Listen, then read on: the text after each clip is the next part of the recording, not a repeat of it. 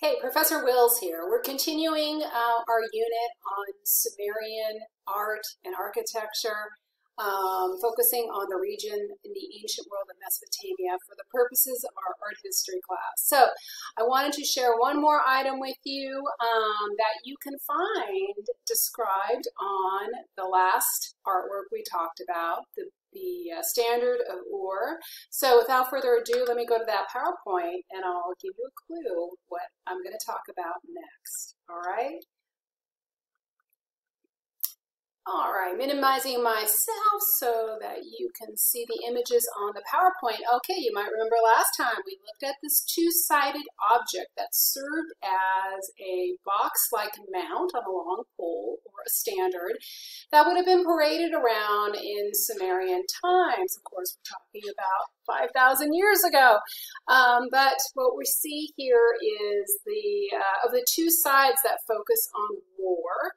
This is the side that focuses on peace. So there's a side dedicated to war, a side dedicated to peace. Oh, how humans love contrast, but of course this is a common theme in the messaging and propaganda of leaders throughout history, right? This will come up maybe even in our own election cycles. But what you can see here again are these scenes and registers or bands, but remember, the peace side shows the party. So all kinds of food and drink are being brought to the party and people are seated with the king enlarged by hierarchy of scale. And the musicians are there because every party needs good music, right? Don't you agree with me? And so what you see here is a man holding a handheld harp. And you can see the detail of that right here in the two figures in composite view, right? Very common formulaic way to describe the human body, right? The most recognizable way with portions inside view like the faces and heads and feet, but the torsos turned forward so that you recognize it, especially with males, that iconic triangular shape. So let's take a look at this object here very quickly. And because it really was something they used in the ancient world. Musical instruments obviously have been around since man has, craved that as a form of artistic expression.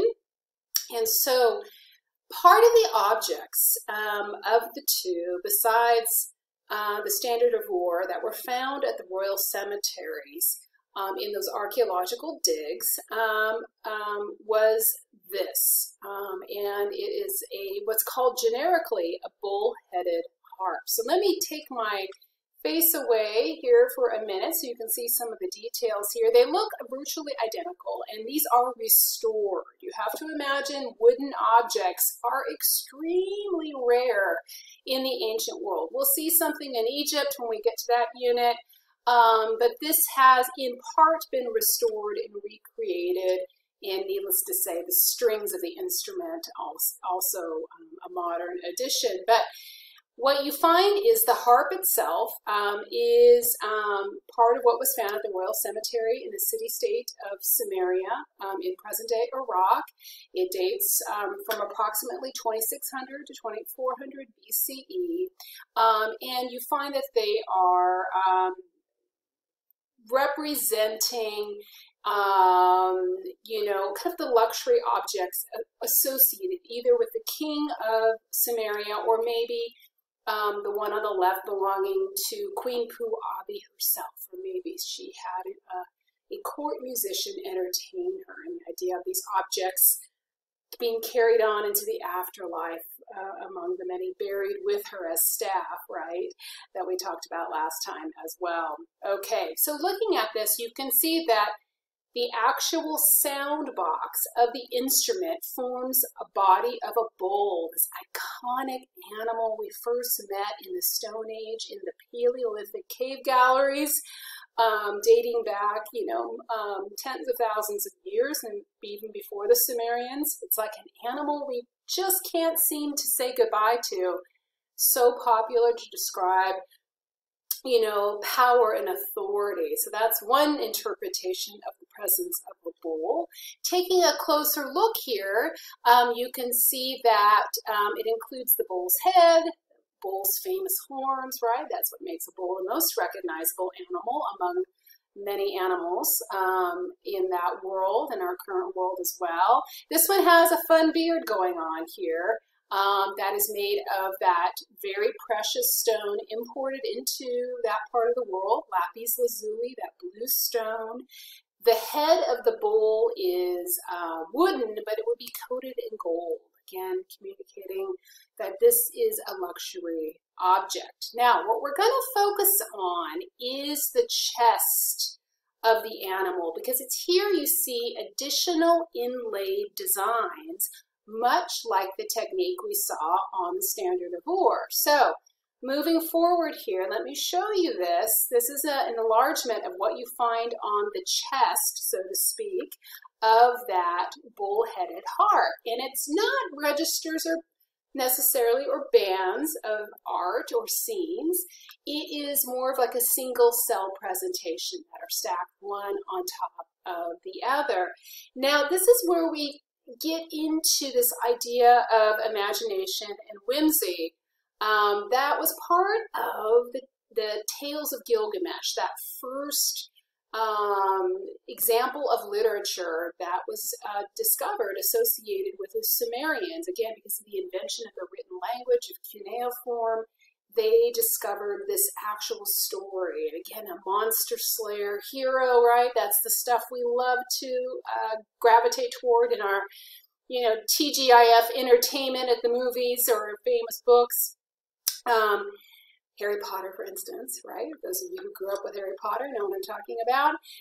So let's take a look at what we're looking at here. So this is what I'm talking about, being kind of whimsical and imaginative, which kind of, makes me like the Sumerians even more, that they have this side to them, that they weren't all about war and powerful, temples, that kind of thing, that they enjoyed the fun aspects of life. So here you see a figure from pure imagination, again, half man, half scorpion, look at that nasty stinger, as well as kind of a walking goat, behaving very, anthropomorphically, very human-like, and they seem to be carrying glasses and cups. The next scene up above here features a bear and an ass, and I mean a donkey is what I mean.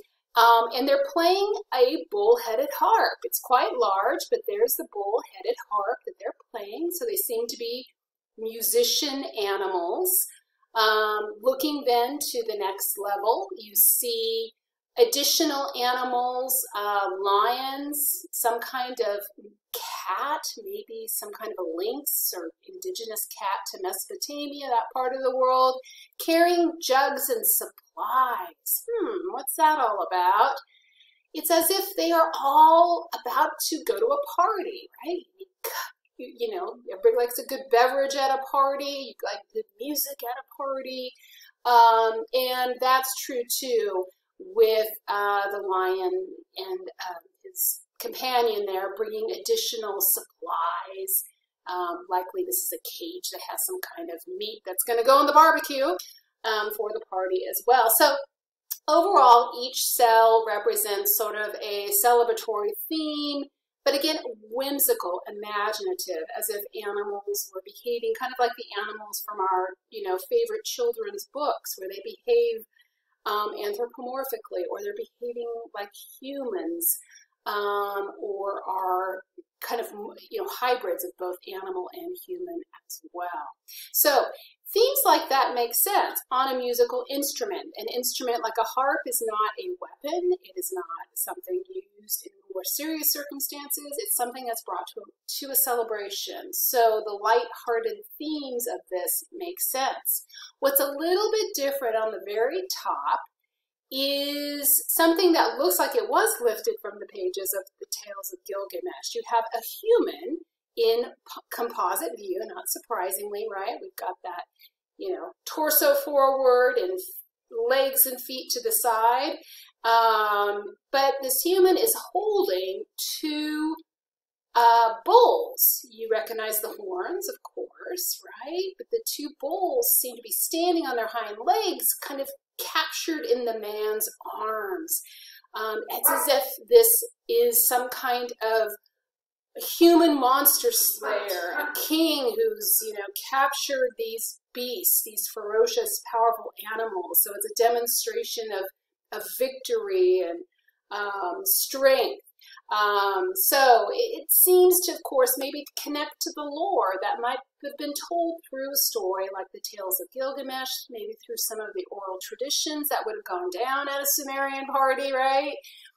Stories and the songs that they played on the harp maybe were about heroes and monster slayers too. So much like the technique of the standard of Ur, you have a mix of, you have the strong use of lapis lazuli on the bull's beard, but also in the background of these inlaid scenes, as well as the strong use of thin slivers of shell and limestone to form what you see here. Quite charming, don't you agree? All right, thanks for tuning in. Next up, we're going to meet the Akkadians, a totally different civilization, much more militaristic, much more of an era of absolute power. So check that out.